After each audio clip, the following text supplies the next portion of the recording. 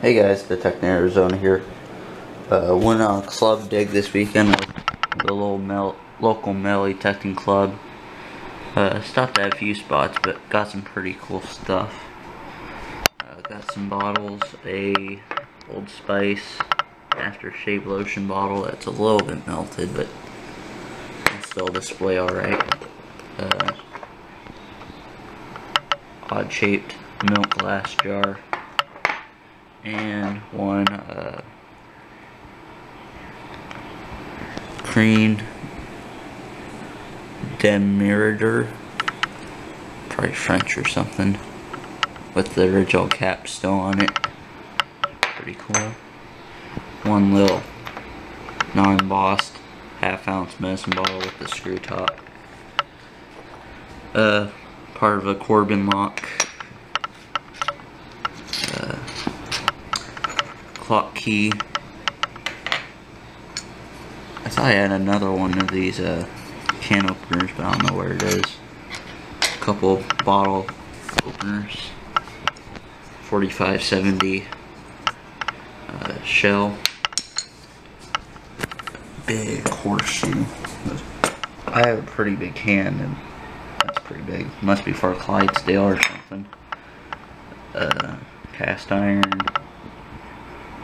Truck bed off an old probably 19 teens or 20s toy truck. Part of a cap gun nobody wanted, so when I found it, didn't want it. Weird chain of some sort. Some scrap. Bent harmonica reed. More clock parts. Some sort of fitting, brass fitting, or copper fitting, a lead seal of some sort. Got one good button, Baker's Best. I think that's an overall button. Got one ring that someone didn't want, found in the dump. That's a depression ring. They just threw it on the ground, so I picked it up and took it home because I that kind of stuff. Some other little buttons. Got this knob of some sort with guy that kind of looks like Colonel Sanders or something like that.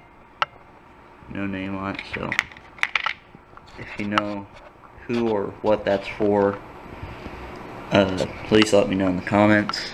Really appreciate it. Got some marbles.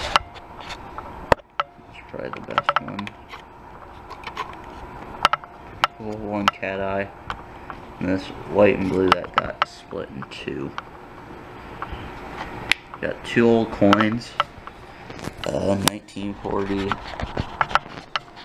S. Jefferson nickel.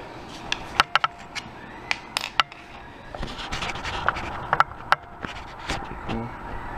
And my find of the day, a 1942 Mercury dime.